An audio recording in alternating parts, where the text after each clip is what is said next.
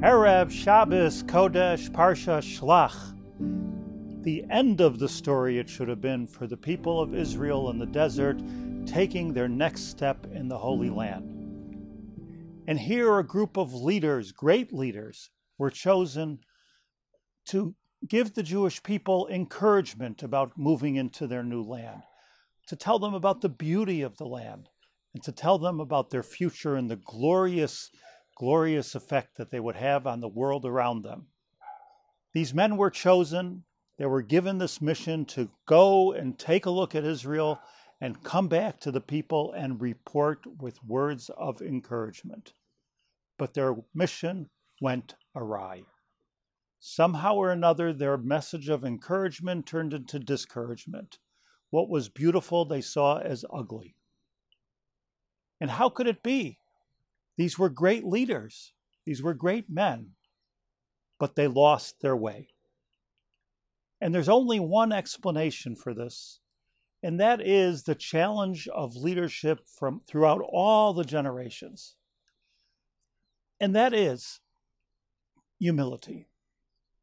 Leaders must understand and leaders must know that their mission is for the people. They have to become transparent to the people.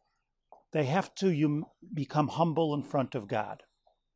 But this is the challenge, because as we rise to a position of leadership, often we go the wrong way. Often we become full of ourselves. Often we become haughty. And then everything goes wrong from there. The message for leadership is that when it comes to the leaders of Israel, less is more. The more powerful they become, the more they have to realize that the power belongs to God. The more they become full of themselves, they have to realize how empty they really are and that their strength comes from the people and comes from the heavens. And for us, it's the same thing. As we grow, as we walk into a life of inspiration, as we develop a message and we become powerful within ourselves, that's when the humility has to take charge. We have to understand that everything is the oneness of God. The hallmark of Jewish leadership from Moses till today has been humility.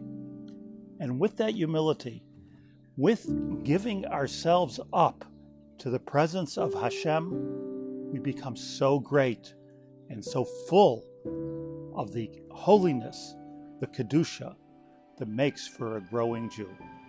Shabbat Shalom U'Mevorach.